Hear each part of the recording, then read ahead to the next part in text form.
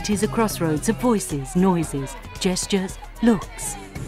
There is a confusion of colours, aromas and tastes. In Africa, the market is a meeting place for selling and buying and weaving relationships. It is a factor of commerce, but above all, of persons.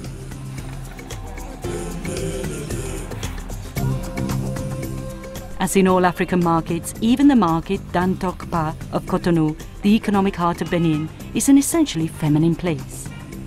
The women transport the products, prepare the stalls, and manage the negotiations.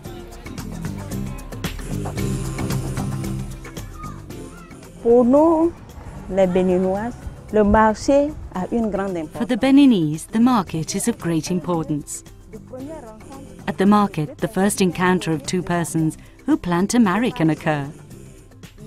At the market, even if the women are not able to sell the merchandise they have brought, they can share news and give advice. Partager les différentes nouvelles qu'elles ont.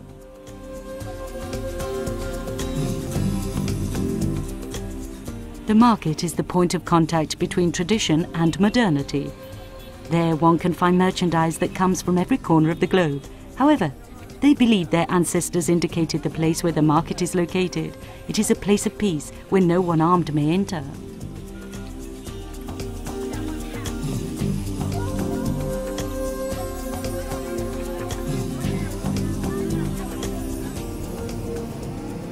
But today the market is also the theatre of a dramatic reality, the exploitation and trafficking of minors. 14,000 children work in the Dantokpa market as ambulance street vendors, or more often to transport merchandise or collect trash. At the market, many little girls are sold as domestic workers. This is what happened to Rufine.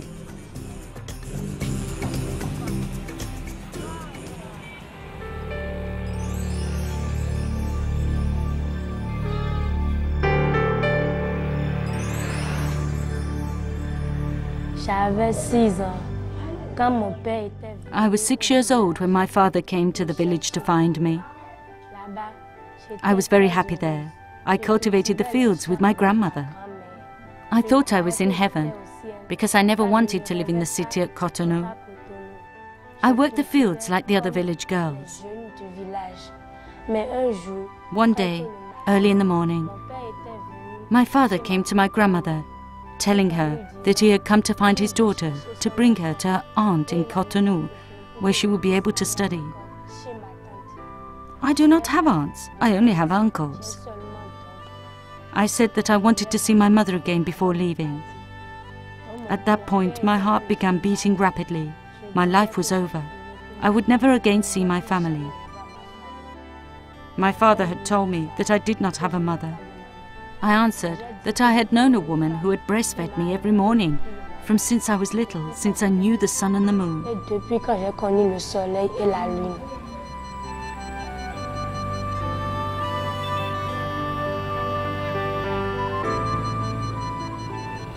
There was a woman waiting for Rufine in the city.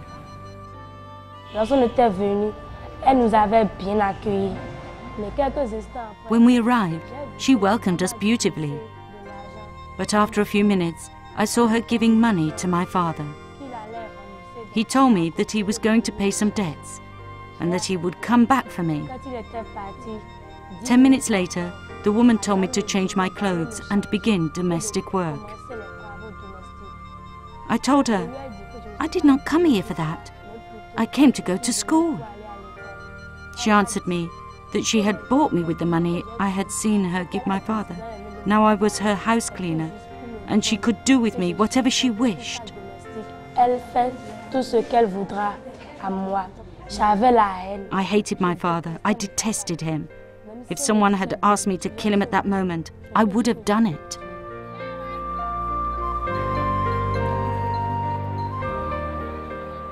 They call it Vidomegon, which in the Fon language means a little girl given to someone. According to a traditional practice established in the rural zones of West Africa, many families choose to entrust their children to a guardian to guarantee the conditions for a better life and to have access to instruction. However, from the 80s, with the progressive impoverishment of the families, this tradition lost its essence of solidarity and has degenerated into child trafficking. Girls who are sold into forced labour without pay. The market was the master key to restart and offer them a new opportunity. This was the idea of the Daughters of Mary Help of Christians, the Salesian Sisters of St. Don Bosco. In 2001 we began here, right in this parking lot, where many little girls pass by every day. They are ambulant vendors. We built this shed, and on it is written, Video Megon. The girls pass here and we invite them to stop a moment. We listen to them and learn their situation. Sometimes they stop and rest. There is a group learning to read. In the afternoon there are various activities, collage, sewing, hygiene.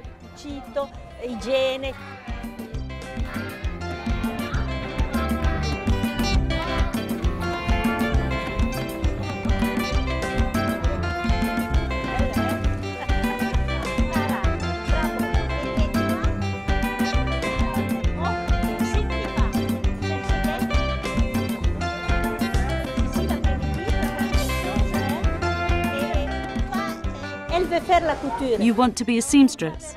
I will speak with your parents. We can help you, a little from your parents and a little from us. Half and half, okay? One morning, some years ago, Rufine's story was interwoven with that of Sister Maria Antonietta. She was the first child I met when I arrived here in 2001. She was selling corn and beans on the street. The sister gave me some chocolate. I was used to showing my guardian all that I received. She took it and threw it away. I went to look for it and I ate it. Then she whipped me.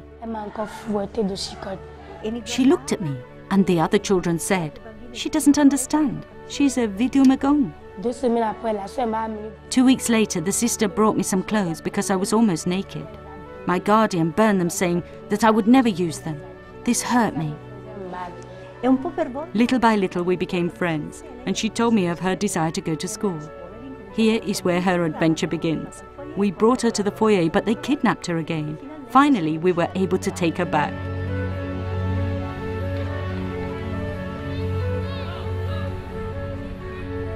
The first stage was Foyer Laura Vicuña. This is the big family home the Daughters of Mary Help of Christians created in Zogbo, a zone of Cotonou. Every year it houses about 400 girls from 6 to 17 years of age who have been removed from trafficking by the juvenile police, or who have been approached by the sisters themselves or by the social educators who work with them. Arrival at the family home marks the beginning of a journey for these girls. There they can find warmth they have never imagined. After the first welcome, they wait to be reinserted in the family of origin. They may remain at the foyer as residents and follow literacy courses, go to school, or learn a trade like tailoring or hairdressing. They can also participate in activities of gardening, cooking, or preparing soap so that they will have one more ability when they return to their village.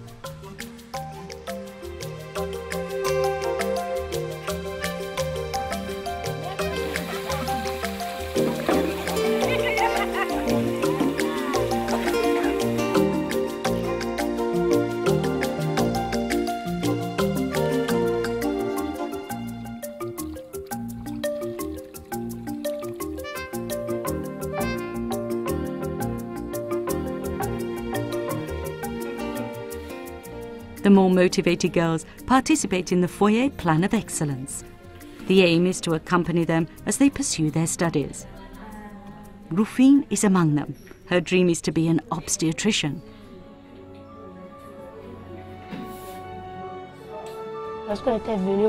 My life changed from the moment I arrived at the Foyer of Excellence.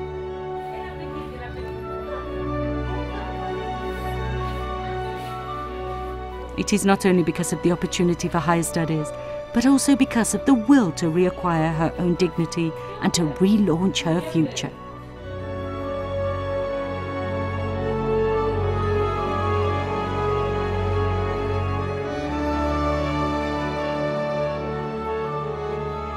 I had to ask God to forgive my father, to leave the past behind in order to begin again from the start. From that day on, I began to speak to my father once again, and I spent the Christmas holidays with him. Yesterday I went to see him.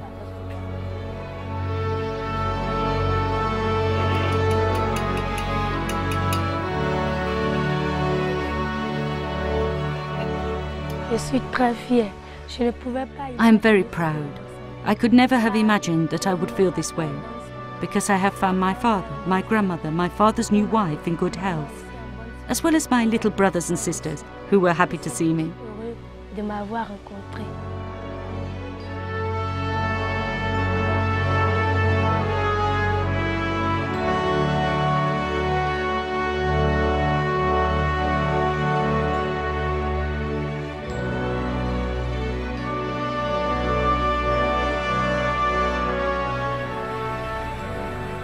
On the way back, Rufine thinks of her family with nostalgia, but she is happy to be among her companions.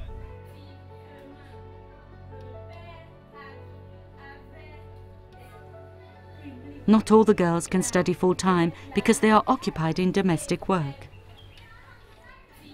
We have formed part-time study plans for them, as at the Alternative School of St. Joseph.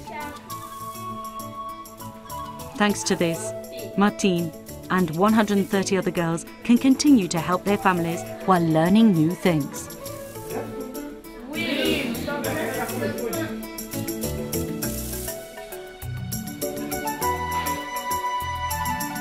These girls have accepted a courageous challenge. After knowing solitude, misery, humiliation, they have decided to give a new horizon to their life.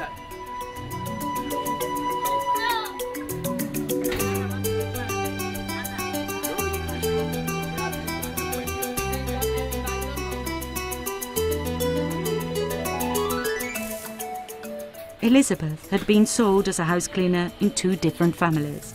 Then she escaped and arrived at the foyer. She learned to be a tailor and now works in a professional workshop.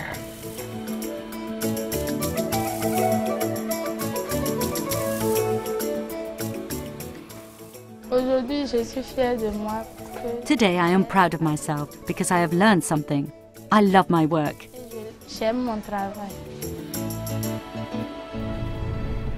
What if the market itself became the point of departure for change? This is what the Salesian sisters and their collaborators were thinking. They were committed to an extremely important activity of awareness and of prevention that could start in the most degraded zones of the Dantokpa market. It had ironically been renamed the Beautiful Star because many people had made their roof under the stars. At night, entire families camp out on beds of refuse under the open skies. The paradox is that they even have to pay rent for this unsanitary encampment.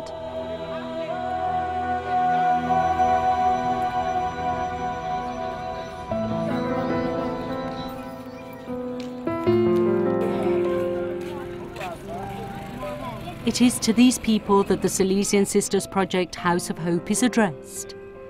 Here the girls, who usually sleep on the street, can count on a refuge and decent hygienic conditions before starting their day of work at the market.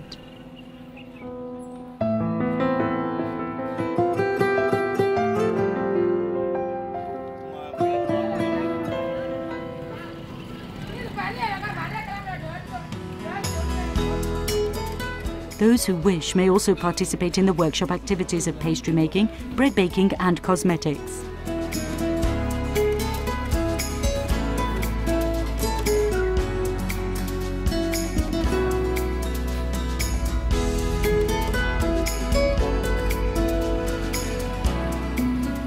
In order to sell these products, there is a boutique and even a restaurant.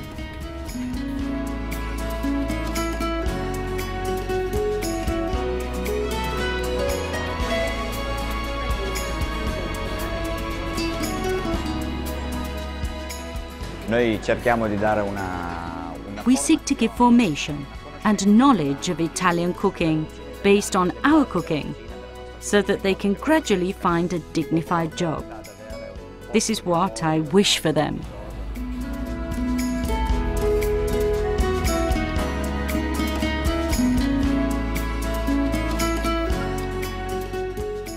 For the women who work at the market, we have begun projects of formation on juvenile rights, health, hygiene, and a fund for microcredit, thanks to which they can send their children to school and remove them from the spiral of trafficking.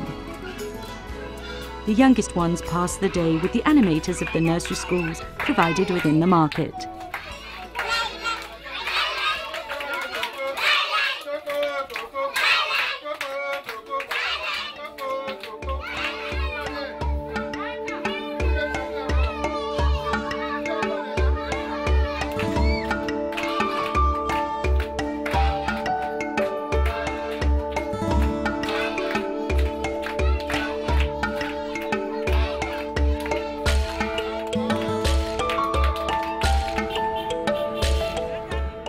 The radio is the most important means of communication in Africa. Thus, it is not by chance that there is a transmitter within the heart of Dantokpa market. Radio Tokpa has the crucial role of sensitizing the public and giving a voice to the story of so many girls. We transmit only programs promoting purely social activities that help the population to learn new things, aid them with health topics and instruction. We have a program called Contact Transmissions, where we speak of situations in which children are abused. The children come to our studios to submit their problems and the difficulties they meet, because sometimes they are tired of submitting to all this from their guardians.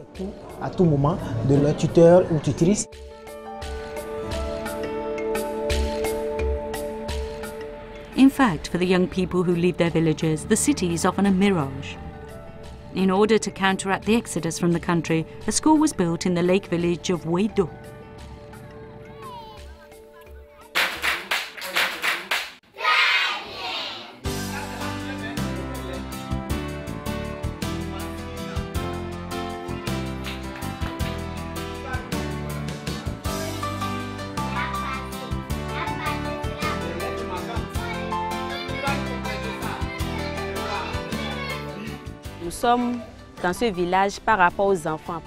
We are present in this village on account of the children, because we find many children at the market who come from here and sleep on the lake shore.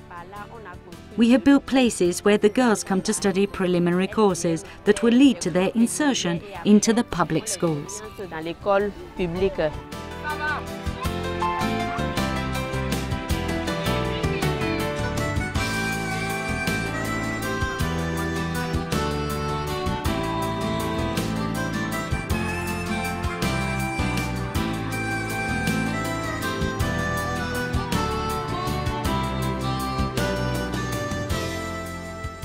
Now we are going to another rural zone at Takong. Here there is a farmhouse of the Valponaska where 10 girls at a time can live for 3 months. They learn to cultivate the fields and to raise chickens and rabbits.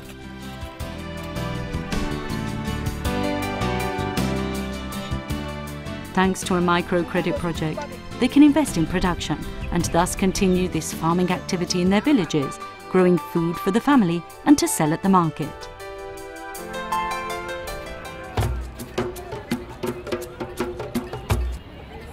Everything began at the market, and now we return there. The dreams and the efforts of the Salesian sisters go in this direction, to restore the market to its traditional value, so that it may become once again a place of encounter, and not one of unequal relationships, of dignified work and not of exploitation. We want it to become a place that allows children and girls to grow, and to become women who are fully aware of their value.